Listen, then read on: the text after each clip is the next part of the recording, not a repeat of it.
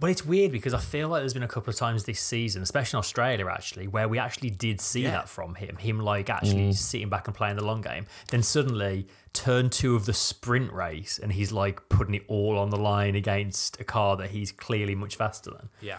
A little bit strange. Weird. It did lead to one of my highlights of the weekend, which was on, where would it have been? Sunday morning, I guess it will have been, where basically any teams that need to repair damage to cars from the sprint race for the Grand Prix have to like show an FIA delegate, this is the damage, this is the part we want to replace.